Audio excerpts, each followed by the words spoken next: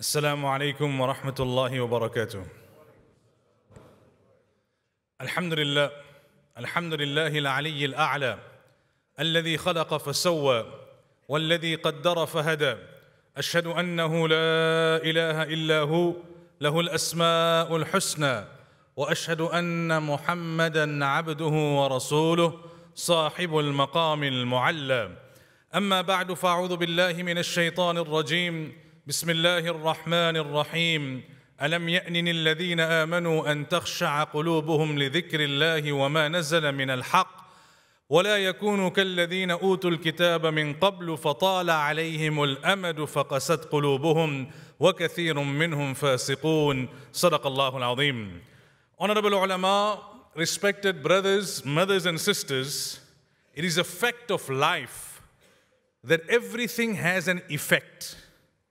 Everything has an effect.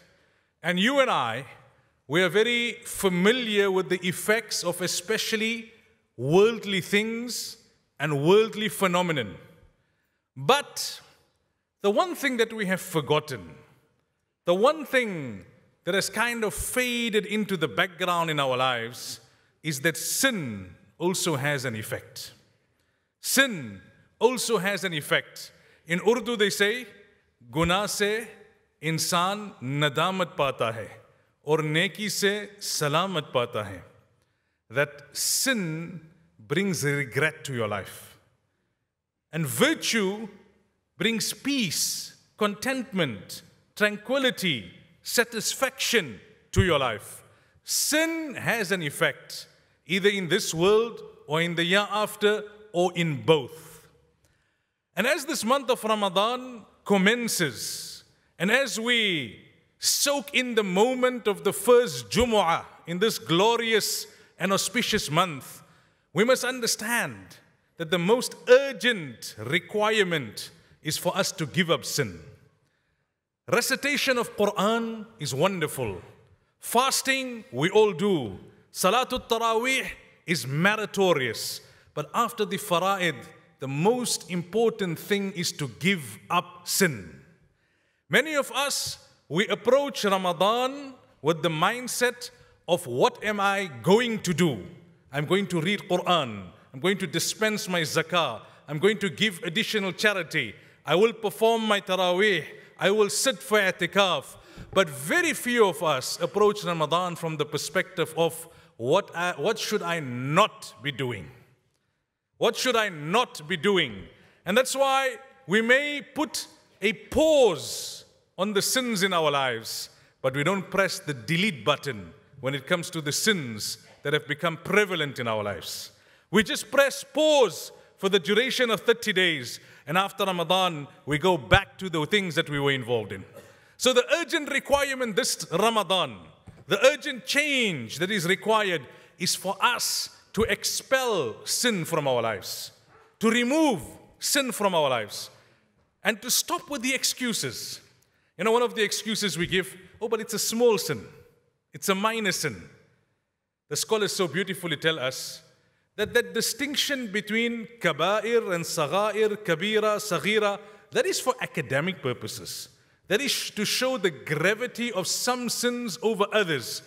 But in reality, sin is major, all of it and any form of it.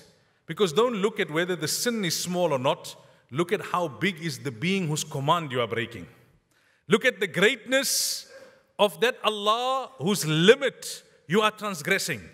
So anything which Allah has forbidden or anything which Allah has instructed and we are not doing, it is great, it is major, it is severe. We should not let the devil beguile us that this is a minor sin. It's not a major sin. And even minor sins, you know, they have this beautiful proverb. They say, don't underestimate a pebble. Don't underestimate a pebble. Because in the end of the day, a mountain is but an accumulation of pebbles. Don't look at a stone and say, this is a small stone. Because when you take many of those small stones and put it together, you get a mountain. So don't look at a sin and say, this is a small sin. If it becomes part of your life, Allah forbid, on the day of Qiyamah, it is brought before us at the size of a mountain. Simply because we thought that this was a minor sin. Another point of caution that the scholars sound out is that even if it's a minor sin, if you do it continuously, your continuous perpetration of a minor sin makes it major. By allowing it to become a routine, a standard, a norm in your life, that escalates it from being a minor sin to a major sin. So the one excuse that we create to kind of soothe and pacify our own conscience is that no, it's a minor sin. The other excuse is this, that everyone is doing it. Everyone is doing it. Everyone will not lie with you in your grave.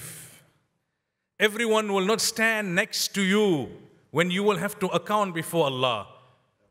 No one will be there when it will be said, اقرأ كتابك كفى بنفسك اليوم عليك حسيبا. Read your book. You can't say, oh Allah, but his book looks similar. His problem is his problem. Your problem is your problem. اليوم نختم على أفواههم وتكلمنا أيديهم وتشهد أرجلهم بما كانوا يكسبون. When these hands and these legs and these eyes start to testify against us, it will not be a valid excuse in the court of Allah that, oh Allah, everyone else was also doing it.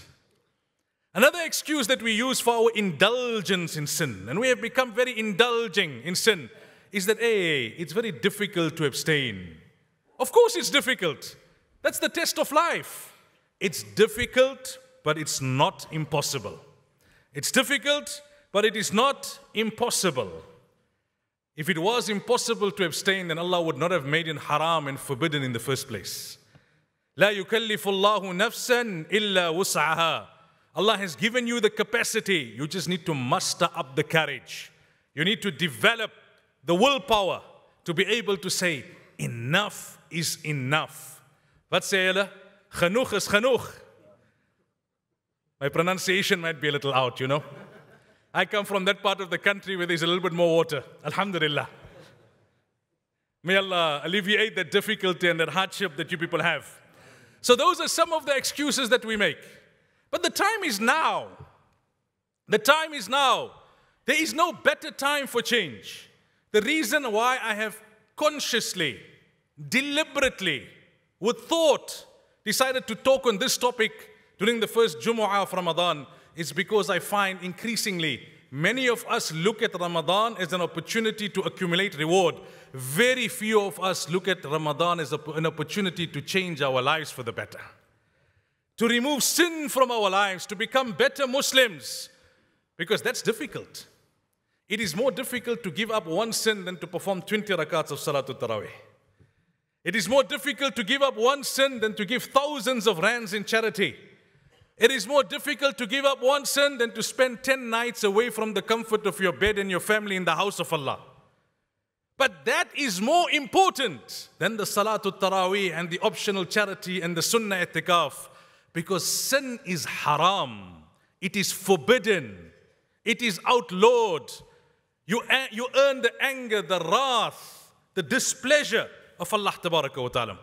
Another excuse that we use for sin is that, no, I know what I'm doing is wrong, but Allah is most forgiving, Allah is most merciful. Indeed, that is our belief, that is our aqeedah. Allah is most forgiving, Allah is most merciful. There is no sin and there is no accumulation of sin that is beyond the mercy of Allah. But one scholar so beautifully writes under the commentary of the verse of Surah Ar-Rahman, where Allah says, وَلِمَنْ خَافَ مَقَامَ رَبِّهِ جَنَّتَانِ. That person who fears the day when he will have to stand before Allah, for him is double the reward. And the scholars say, even if Allah forgives you, don't you feel ashamed that one day you have to stand before Allah, knowing what Allah did for you and knowing how many of Allah's commands you broke in return? You know, as a kid, as a youngster, you knew that ultimately my father will forgive me. No matter what I do, I can smash his car, I can break something that's valuable to him, but ultimately he'll forgive me because he loves me and I'm his son. But the fact that you were disappointing him is what discouraged you in the first place. That even if my father forgives me, how do I stand in front of my father and say, Dad, I have failed.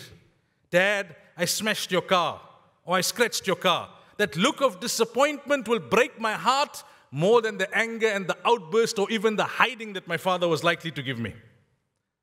So even if Allah forgives us, we need to contemplate and think, with what face do we stand before Allah on the day of Qiyamah, knowing that we were sinning in a wanton way. Sin had become part of our routine. Sin had become so part of our lives that we did not even realize to what extent we were sinning. Somebody gave an example. It's a crude example, but it hits home very hard. He says, when an average person goes to the toilet, he gets the foul smell. But when the toilet cleaner is in the toilet, he's become so accustomed to the environment that he doesn't get the foul smell. When a person in whose life sin is an exception, as soon as he sins, he feels that guilty conscience. He feels that prick at his heart. But you and I, who have sinned so regularly, sin has become so part of our integral routine that we no longer realize that we are sinning. We no longer realize that we are breaking the commands of Allah Tabaraka wa Ta'ala. The transgressions of the tongue, the lies that we speak, the exaggerations, the gossip, the slander, the transgressions of the eye. We don't control our gaze. We look at that which is not permissible for us to look at. The transgressions of the heart, what we think about, the hatred, the jealousy, the animosity, the lack of empathy. Technology has made sin so accessible. You can be sitting in the house of Allah and you can have a direct connection to that which is sinful. These talks are not meant for us to judge the next man. It is meant for us to judge ourselves. It is a great bounty of Allah upon us that Allah is making sattari. Allah has put a veil over our wrongdoings. If people had to know what is truly in our hearts and what we do when we are away from the gaze of others, we wouldn't have the courage to show our faces in public. We wouldn't. And Allah, through His benevolence, through His grace, through His mercy, has kept a veil on our wrongdoings. But when are we going to start feeling embarrassed? When are we going to start feeling some tinge of regret and remorse? Who knows, this could be the last Ramadan in our lives. Are we going to seize the moment and say, there is no better time for change? The time has come. The time is now when I need to abandon sin, when I need to unshackle myself from the burdens of sin, when I need to remove myself from the rut and the routine of sin. One day, Umar bin Khattab radiyallahu anhu asked Ahnaf bin Qais, that tell me, O Ahnaf, who is a jahil? Who is an ignorant person? Who is a fool? Right? So Ahnaf said, and listen to the definition that Ahnaf gave. He said, that man who destroys his akhirah for some material gain for himself. In order for you to achieve some worldly item or some material progress, you destroy your akhirah. That person is a jahil, because this world is temporary and akhirah is everlasting. But then Umar bin Khattab radiyallahu anhu told him, Ahnaf, good definition, but let me tell you who is ajhal, who is a bigger fool. That person who destroys his akhirah for somebody else's dunya. That person who destroys his own akhirah for somebody else's dunya.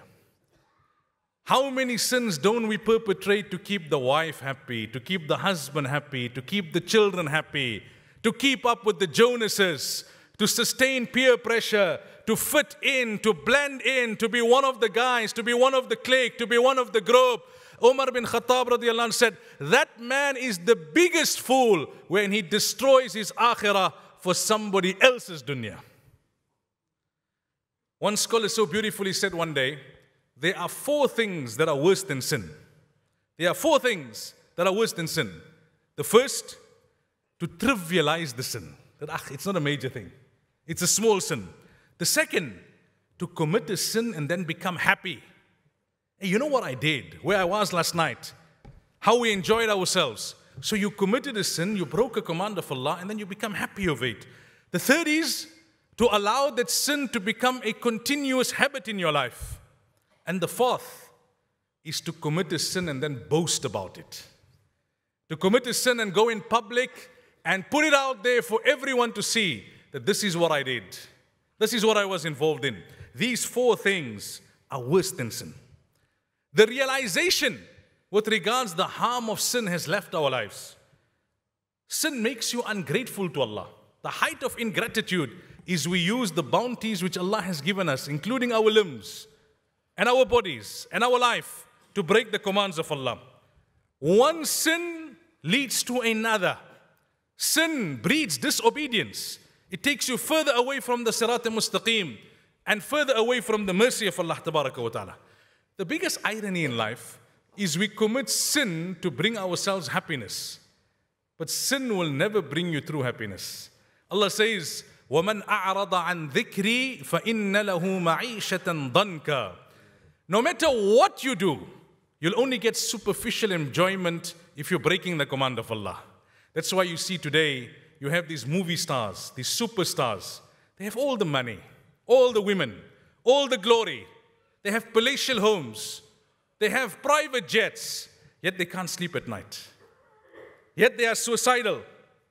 They are popping pills. Why? Why? There's no inner contentment. That can only come when you are an obedient servant of Allah. So giving up sin will bring us benefit in this world as well, apart from the fact that in the akhirah it will lead to salvation. When you sin, your relationship suffers. There's a hadith of Rasulullah sallallahu alaihi wasallam where the Nabi of Allah says that if you see this turbulence in your relationships with others, be it your spouse or your children or your siblings or your employer or employees, it's time to check the state of your relationship with Allah. The stronger your relationship with Allah, the more Allah will put barakah in your other relationships. But when you are breaking the commands of Allah, then no matter how in love you are with your spouse, or what a good parent you are, or what an obedient child you are, that turbulence is bound to set in because there is no barakah. You know, Ibn Kathir has made mention of this narration. And generally we only like positive thoughts. And in the main we also deliver positive discourses. But every now and again, we all need a wake-up call, myself included. We all need to be frank, and we need to be brutally honest with ourselves. You know, Malik, the gatekeeper of hell, it is mentioned in the 25th juz of the Quran, وَنَادَوْا يَا مَالِكُ لِيَقْضِ عَلَيْنَا رَبُّكَ. The inmates of hell will call out unto Malik and say, tell Allah, we want nothing. We don't want Jannah. We just want death so that the punishment can stop. And Malik will say, no, it can't happen. إِنَّكُمْ مَاكِثُونَ. You have to remain. That's the decree of Allah. So the people of hell will cry. And they'll cry to such an extent that rivers will flow with their tears. Ibn Kathir has made mention of this narration. And after crying rivers of tears, you know, as the description goes, they look up to Malik, you know, like the kid, when the father says no, then they cry so much to soften the heart of the father. Now they look up to him and say that, okay, is there any mercy here? Do you see how we're crying? How much we regret? How much remorse we have? We only want death. We don't want Jannah, to stop the torment and the punishment. And then Malik will say those words that send a shiver down the back. Ma ahsana hadha al-buka. Your crying is so touching. It's so sincere. It's so laden and full with regret and remorse. Law kanat fi dunya. If only you were crying like this in the world. Why did you leave it for now? Why did you leave it for now? So this Ramadan is a moment of introspection. To what extent am I sinning in my life? And how do I start eradicating and expelling and removing sin from my life? That's the greatest need this Ramadan. There's no better time for change than now. We should not only be changing in terms of doing optional good deeds. That's meritorious. But change means you need to start giving up those sins which have crept into your life. And the beauty of Islam is, as much as there's khawf and fear, there is much more raja and hope. The doors of repentance are wide open, especially in this month of Ramadan. We know Allah says, you take one baby step in my direction, I'll come running to you and I'll embrace you. Collectively, the doors of repentance are open حَتَّى تَتْلُعَ الشَّمْسُ مِن مَغْرِبِهَا, until just before Qiyamah. individually.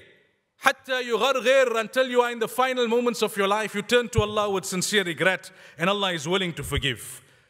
Under the commentary of the hadith, when Nabi sallallahu alayhi wa sallam says, look at the mercy of Allah.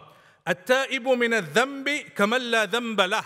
Allah says, when you repent sincerely from a sin, it is as if you never committed the sin in the first place. The scholars write, when you make sincere tawbah, Allah removes that sin from the book of deeds. Allah removes it from the memory of the angels who wrote it. Allah removes it from the memory of the heavens that witnessed it. Allah removes it from the memory of the earth upon which it was perpetrated. Only you and Allah know that you committed that sin. The slate is wiped totally clean. Come back to Allah. Come back to Allah. There is no better time to change our lives than now in the month of Ramadan. The hearts are soft. The devil is shackled. The nafs is subdued. The environment is conducive. Make this Ramadan that moment in your life when you change for the better. A stepping stone towards true and genuine repentance. وَتُوبُوا إِلَى اللَّهِ جَمِيعًا أَيُّهَا الْمُؤْمِنُونَ لَعَلَّكُمْ تُفْلِحُونَ. Allah says, you want to be successful, then turn to Allah in true repentance. وَمَنْ يَغْفِرُ الذُّنُوبَ إِلَّا اللَّهِ. Who is there to forgive sin except Allah? Allah says, knock on my door. Knock on my door.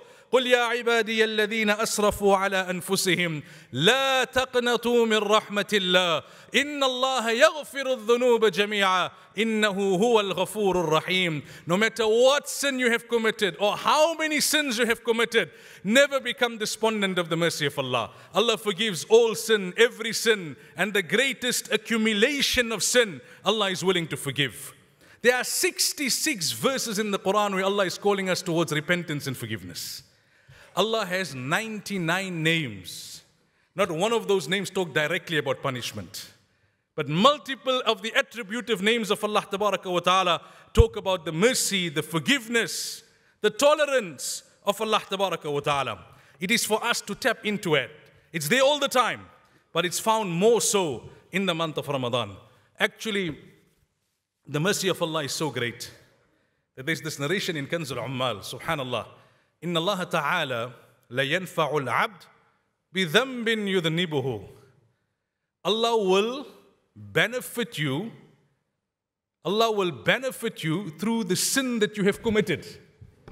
There's another narration of Ibn Mubarak. إن العبد ليذنب الذنب. A servant of Allah will commit a sin, فيدخل به الجنة. And as a result of that sin, he will enter Jannah. How so? When you commit a sin, but thereafter you show genuine regret and remorse, it makes Allah so happy that not only is Allah willing to forgive you, Allah is willing to substitute in place of that sin a good deed that you never carried out in the first place. So your sin becomes a stepping stone for you entering Jannah. If you make tawbatan nasuha, if you are sincere in your regret and in your remorse, Allah says, Ya ibn Adam, O son of Adam, innaka ma da'awtani wa rajawtani ghafartu laka wa la ubali. No matter what your sins are, turn to me, I'll forgive it. There's nothing. It's nothing for Allah to forgive. لو بلغت ذنوبك أنان السماء. Even if you have committed so many sins that it would fill the earth right up to the heavens, turn to Allah, and Allah is willing to forgive. Allah is looking for every excuse to forgive us. All that is required is for a few hot tears of regret, a few moments of sincere repentance in the court of Allah. When you make tawbatan nasuha, when you repent to Allah, when you use Ramadan as a moment to change your life, to become a better Muslim, to remove sin, you'll see how much lighter you feel, how much happier you are, how much more barakah and blessings there will be in everything that you do. That's why one youngster came one day to Rasulullah sallallahu alaihi wasallam and he was crying and he said, Ya Rasulullah, wa dhunuba, I have so many sins. The Nabi of Allah told him, make this dua, Allahumma maghfiratuka awsa'u min dhunubina wa rahmatuka arja indana min a'malina. Oh Allah, your mercy is greater than our sins. And we have greater hope in your mercy than in our own good actions.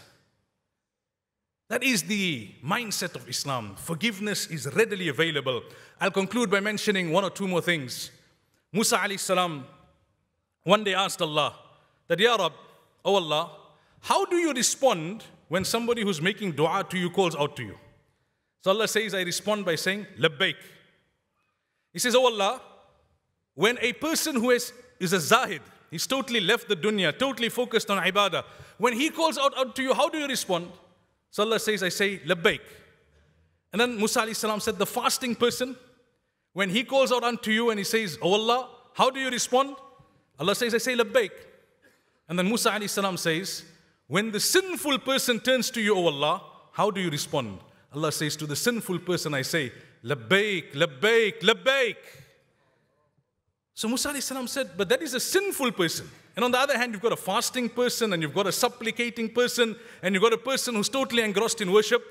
Allah said, Musa, those people are turning to me and having reliance on their good deeds. This sinful person is turning to me, and his reliance is on my mercy. He's got no good deeds to rely on. He's relying solely, wholly, only and exclusively on my mercy. That makes me so happy that for him I say, labbaik, labbaik, labbaik. I'll mention one more story of Musa alayhi salatu wasalam and I'll conclude. There was a young man in the time of Musa alayhi salatu wasalam, according to this narration of Ibn Qudama. And this young man had sinned to such an extent that Allah had commanded Musa alayhi salam to banish him from the town. And years later, Allah sends revelation to Musa alayhi salam that one of my servants has passed away in the desert. Go and perform his janazah salah. And tell all the people that whoever accompanies Musa to perform the janazah of this man who's alone in the desert, just by performing his janazah, your sins will be forgiven. Musa alayhi salam went with a big contingent of followers, anticipating to see a great sage and pious person of the time. When they came there, they found the body of that very same boy who was banished for his sins. And Allah said, Musa, you know what happened? When he was on the throes of death, he looked right, he looked left, he looked everywhere. There was no one for him. There was no one to support him. Then he turned to Allah and said, oh Allah, everyone has forsaken me but you. Everyone has forsaken me but you. Allah says, Musa, his tawbah was so powerful. Not only did I forgive his sins, I instructed my Nabi to perform his janazah, and I put an offer on the table that whoever will participate in his janazah, their entire life of sin will be forgiven. So tawbatan nasuha is what is the requirement of the time. There's no better time than now. The hearts are soft, the devil is shackled, the nafs is subdued. Ramadan is about giving up sin and removing sin from our lives permanently. Tawbatan nasuha is what? That you must have such hatred for the sin after committing it, more than the desire that you had for the sin before you committed it. That is tawbatan nasuha. Let me leave you with this message of hope. One of the greatest personalities in the history of Islam is Abdullah bin Mubarak. But Abdullah bin Mubarak was not a pious person initially. Like they say, every saint has a past, but every sinner has a future. He was a drunkard, he was a womanizer, and one day after he woke up from his drunken stupor, he heard a verse of the Quran being recited, the verse which I recited in my introduction. And that's the core of the message to myself and to you. My intention was not to depress you, nor to instill fear in you, but to give you hope and motivation that there is no better time for change. What was the verse? أَلَمْ يَأْنِنِ الَّذِينَ آمَنُوا أَن تَخْشَعَ قُلُوبُهُمْ لِذِكْرِ اللَّهِ وَمَا نَزَلَ مِنَ الْحَقِّ. The Quran asks the question that, O Muslims, has the time not come for you to now change your lives? To now become the true servants of Allah? To now truly subscribe to the Quran? He was still drunk and he said, Bala ya Rabbi qad an. Allah, the time has come. The time is now. There is no better time for change. When you make tawbatan nasuha, at-ta'ibu habibullah, you become the beloved of Allah. At-ta'ibu min al-dhanbi kaman la dhanba lah. When you make tawbatan nasuha, it is like you never committed the sin in the first place. When you make tawbatan nasuha, Allah protects you from the devil. Inna ibadi laysa laka alayhim sultan. When you make tawbatan nasuha, then at the time of your death, the angels will come to you. Inna alladhina qalu rabbuna Allahu thumma istaqamu tatanazzalu alayhim al-malaika ألا تخافوا ولا تحزنوا وأبشروا بالجنة التي كنتم توعدون. May Allah make this the best Ramadan in my life and in your life. May this Ramadan be the Ramadan of true repentance and tawbah. May we seize the moment for change, and may this Ramadan effect everlasting change for the better in our lives and make us truly obedient servants of Allah. May Allah tabaraka wa ta'ala grant us the understanding. Wa sallallahu wa sallam wa baraka ala nabiyyina Muhammad. As always, I will be failing in my duty if I would not to acknowledge all the trustees for being so kind to warmly extend an invitation to me to once again meet in with my brothers in Islam here at Masjidul Quds. It's always a pleasure. Until next time, inshallah. Assalamu alaikum wa rahmatullahi wa barakatuh.